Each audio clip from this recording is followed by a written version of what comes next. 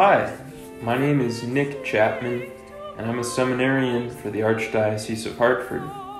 This summer, I've been assigned to serve at St. Junipero Serra Parish here in South Windsor, and I'm about 2 months completed with my summer assignment.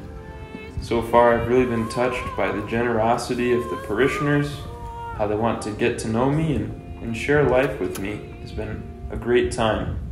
Also, this is my first year as a seminarian. I've completed 1 year of studies, getting to see what it looks like from the inside of the parish, following our pastor, Father Castro, around to various appointments. Meeting with folks has given me a good idea of how a parish runs.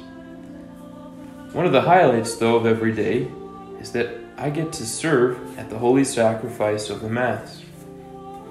I never started altar serving until I was a senior in college, but now it's been a really great way to get closer to the altar, to be right there for the worship of our great God. So, as I head back to seminary in St. Paul, Minnesota, I want to invite other people, the youth from St. Junipero, and have them get involved serving at Mass as well. Why not? Serving at Mass is one great way to get involved more intimately with what's going on at the altar. You might feel bored or unsure of what's happening when you sit in the pews, but you're certainly not bored when you need to think of, okay, what's next? Do I need to bring up the chalice? Or is it time to wash the priest's hands? And you get to see what's involved as bread and wine are transformed into the body and blood of our Lord Jesus Christ. So, to help new people become altar servers, we're inviting the youth of our parish, starting in 2nd grade, those entering 2nd grade this fall, all the way up to high school and college-age students, to come to an altar server training. We're going to hold the training on Tuesday, August 2nd at 6:30 p.m. right here at St. Margaret Mary Church. It'll be 1 hour or less, and I'll go through what's involved to serve a Sunday Mass. That way, everyone can sign up and begin serving Masses at the parish.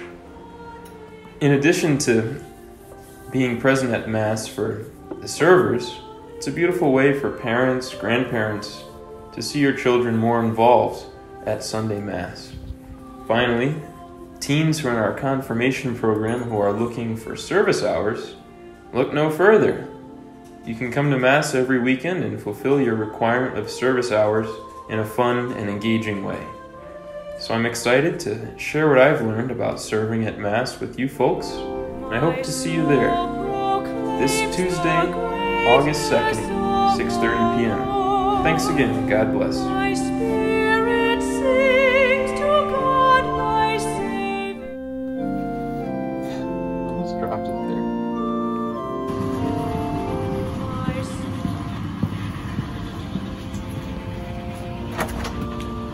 We'll see you all on August 2nd, 6:30 p.m.